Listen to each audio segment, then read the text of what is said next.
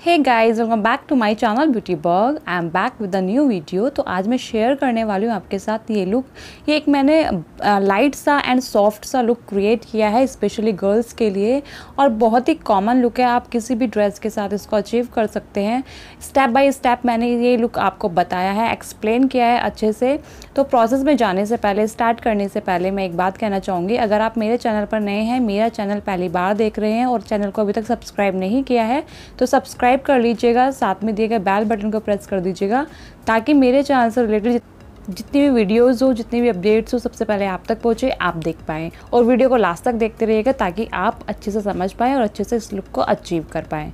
तो सबसे पहले यहाँ पर मैंने मॉइस्चराइज़र अप्लाई किया है और उसके लिए मैं ले रही हूँ हिमालय की बेबी क्रीम।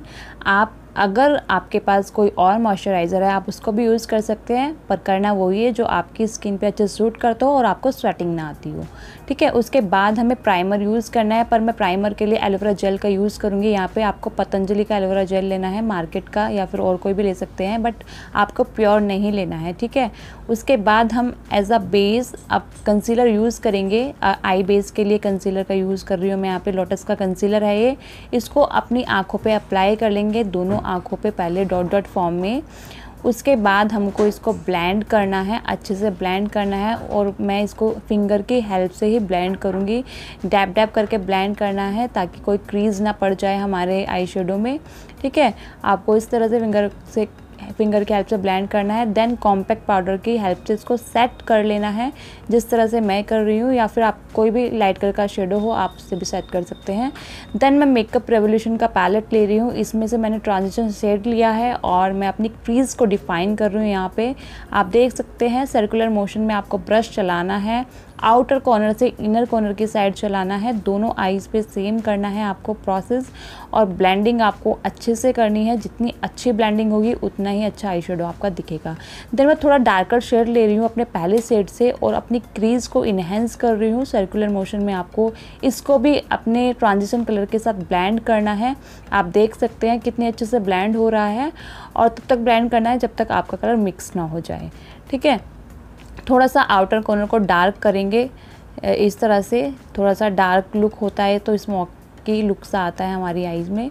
उसके बाद यहाँ पे मैं थोड़ा सा कॉपर कलर है ये। आप ज़रूरी नहीं है कि जो मैं कलर यूज़ कर रही हूँ, जो मैं शेड यूज़ कर रही हूँ, आप भी वही करें। थोड़ा शिमरी कलर है, उसको मैं अपनी आई बॉल पे इनर कॉर्नर से आई बॉल तक इसको अप्लाई करूँगी फिंगर की हेल्प से।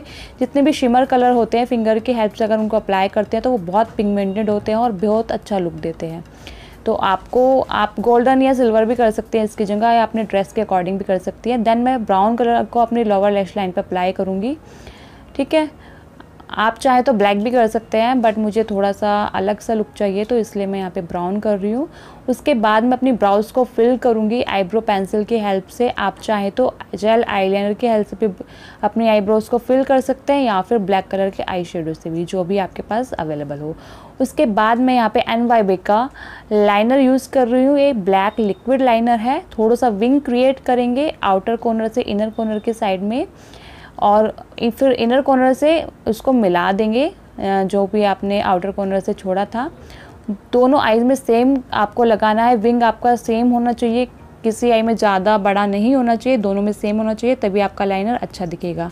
देन यहाँ पे मैं क्लासिकल काजल यूज़ कर रही हूँ अपनी लोअर लैश लाइन के ऊपर, और बहुत लाइट सा करेंगे, थोड़ा स्मजिंग सा लुक चाहिए हमको। तो आप देख सकते हैं मैंने बहुत ज़्यादा नहीं लगाया है। देन मैं मस्कारा यूज़ कर रही हूँ अपनी लैशेज़ को वॉल्यूम देने के लिए, और यहाँ पे मैंने of camera false I lashes भी अप्लाई की हैं। देन मैं फाउंडेशन के लिए MN का फाउंडेशन यूज़ कर रही हूँ। इसको डॉट फॉर्म में सबसे पहले अपनी स्किन पे अप्लाई कर लेंगे, फेस पे। और ये फाउंडेशन इतना अच्छा है, इतना चीप रेट में आपको मिलेगा, और इतनी अगर आप बिगनर्स हैं ना तो बहुत अच्छा फाउंडेशन है, बहुत अच्छे से ब्लेंड हो जाएगा आपकी स्किन पे। थोड़ा सा मेरी स्किन से एक कलर लाइट है, बट ओवरऑल जब हम पूरा मेकअप करेंगे तो ये ठीक दिखेगा।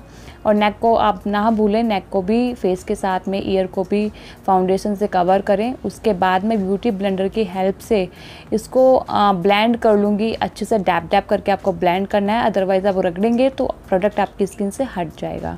तो वेट आपको ब्यूटी ब्लेंडर लेना है। उसके बाद कॉम्पैक्ट पाउडर की हेल्प से मैं इसको सेट कर लूँगी अच्छे से। और जो भी मैं प्रोडक्ट्स आप यूज़ कर रही हूँ सभी के link and name and price description box में मेंशन कर दूँगी, आप वहाँ से चेकआउट कर सकते हैं, ठीक है।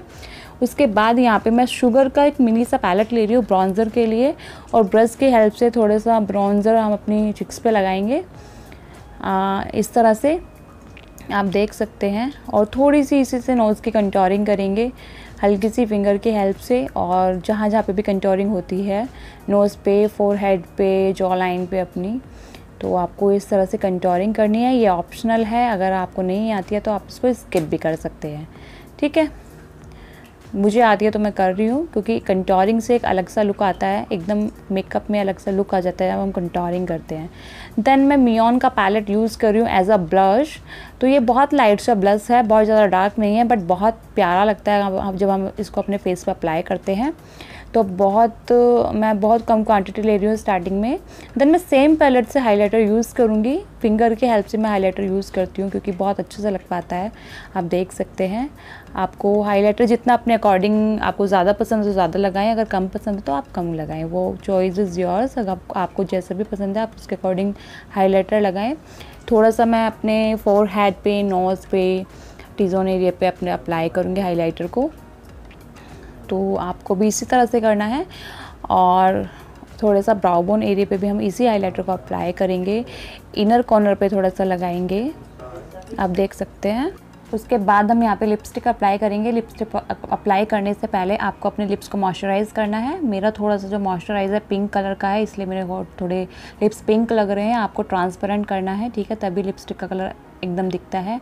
तो this is my final look. I hope कि ये लुक आपको पसंद आया होगा। अगर लुक थोड़ा भी पसंद आया है, वीडियो इन्फॉर्मेटिव लगा है, तो प्लीज़ मेरे चैनल को सब्सक्राइब बटन को प्रेस कीजिएगा और बेल आइकन को प्रेस कीजिएगा, ताकि मेरे चैनल से रिलेटेड हर एक वीडियो आप तक पहुँचे। कोई भी क्वेरी है, क्वेश्चन है, कोई किसी टॉपिक पर वीडियो चाहते हैं तो भी आप नीचे कॉमेंट सेक्शन बॉक्स में कॉमेंट कर सकते हैं, ताकि मैं उसको रीड आउट करके आपके लिए और भी अच्छी अच्छी वीडियो बना सकूँ। तो दोस्तों चलिए मिलते हैं अपनी नेक्स्ट वीडियो में, तब तक के लिए बाय बाय।